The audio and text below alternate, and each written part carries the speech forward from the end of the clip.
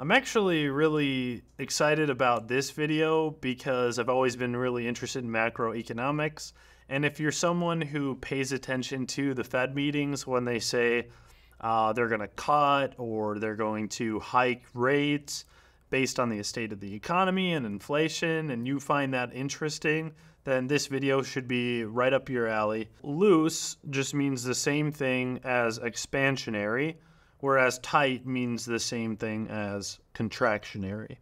So that being said, we're looking at these various mixes. So loose basically means a boost. So if you're talking about loose monetary policy, that would mean that they are likely dropping short-term interest rates, so that makes it cheaper for people to borrow, which encourages investment, etc. Now, tight monetary policy would be raising short-term rates, and this would be maybe because the economy is too hot, or perhaps there's too hot that there's some level of inflation, and so now you're needing to tighten, which means typically rising short-term interest rates. Then there is loose fiscal policy.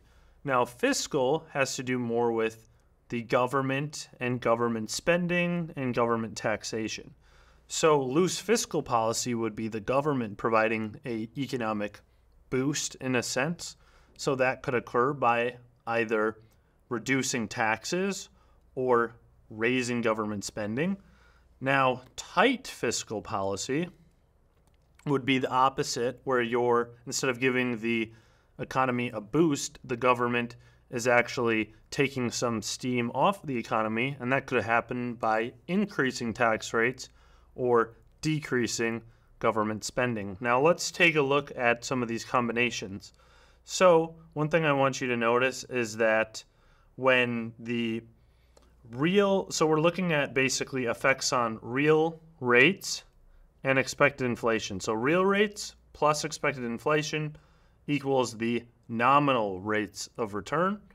And so we see that when the fiscal policy is loose, real rates are high. So, and when the fiscal policy is tight, real rates are low. So we can conclude that the real rates are based on the fiscal policy. Now you can see, as for expected inflation, when the monetary policy is loose, we see that expected inflation is high. That's why when inflation starts to get very high or out of control, people start talking about the central bank of whichever country is involved quite a bit. In the U.S., they'll talk about the Fed chairman a lot when there's problems with inflation, because this is monetary policy. Now, if there's tight monetary policy, then you'll see the expected inflation would be low. So we can lead to the conclusion that expected inflation is based on the monetary policy. Now, the overall effect on the nominal rates is just a combination of these two, the real rate plus the expected rate. So if both are high, then we expect nominal rates to be high. If one's low and one's high, then we expect nominal rates to be mid-level. And then if both of them are low, then we expect the nominal rates to be low. Now, let's dive into the next part, which is with regard to business cycles and the business cycle phases, which there are 5 of them. And we'll talk specifically about how the yield curve behaves over the 5 business cycles. Now, one thing I just wanted to note is that there's going to be a lot of talk of flattening, steepening, inversion of the yield curve. And just in case anyone's not familiar with these, I'm just going to go ahead really quick and outline what this means. And if you already know, just feel free to skip ahead to the next minute or so. When looking at the yield curve, we have the vertical axis over here, which is the interest rate. And then on the horizontal axis, we have the maturity. So over here is basically a short-term maturity, then a mid-term maturity, and long-term. So this could be like, 3 months to a year or something. Mid-term might be like, I don't know, 5 to 10 years or so, and then long term could be like 20 to 30 years or so.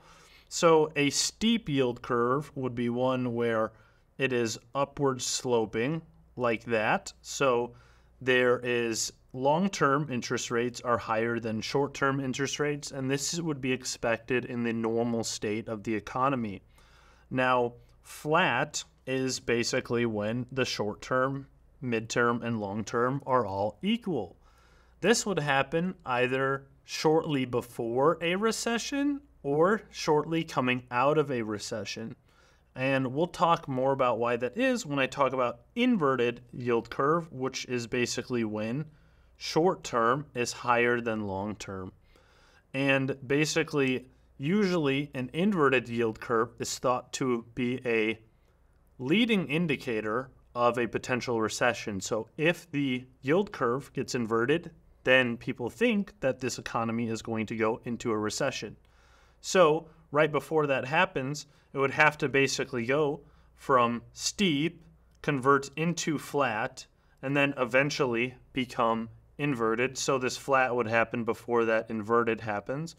Or let's say the recession has already happened or it didn't happen, but now the yield curve is recovering to a more normal state.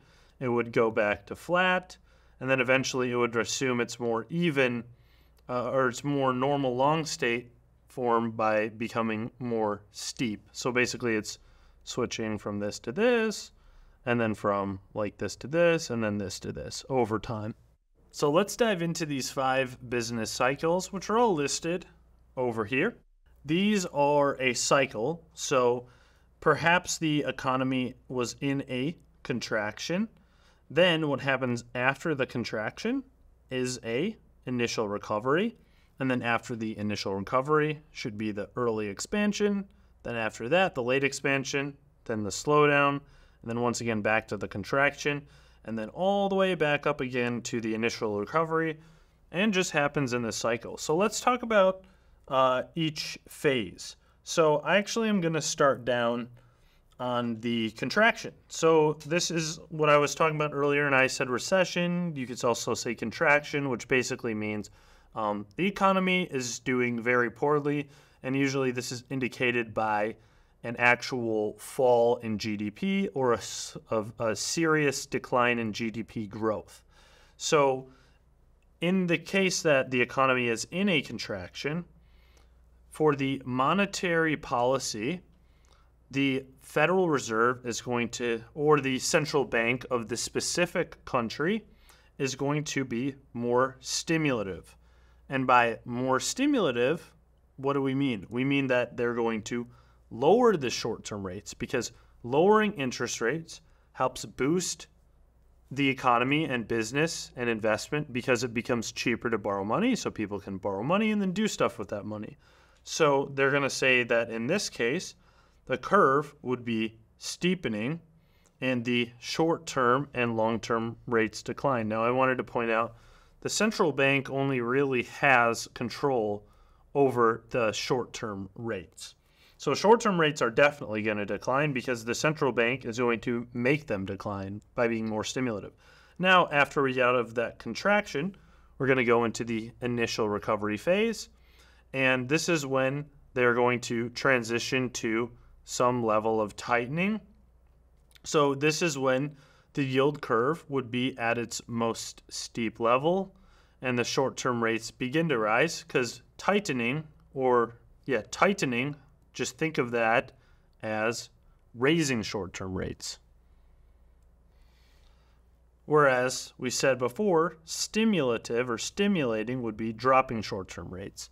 So now we'll see that in the initial recovery phase, the long-term rates will bottom out. Now we go to early expansion. So stimulus policy slows, so the curve is flattening, and the short-term and long-term rates are rising. So in this case, that means that they're going to raise those short-term rates. Now we get to the late expansion. Now they're becoming more restrictive, the central bank policy. So this is when that curve flattens, like I talked about before, because the short-term rates rise above average, and then rising, they approach their peak, and long-term rates more slowly. I would assume that this would mean more slowly decline. And here again, the central bank is raising rates.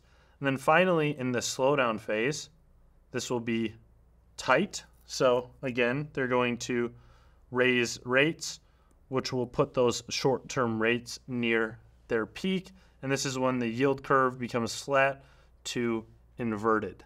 And then after the slowdown, we see that this curve is getting flat to inverted. What did I say about inverted yield curves before?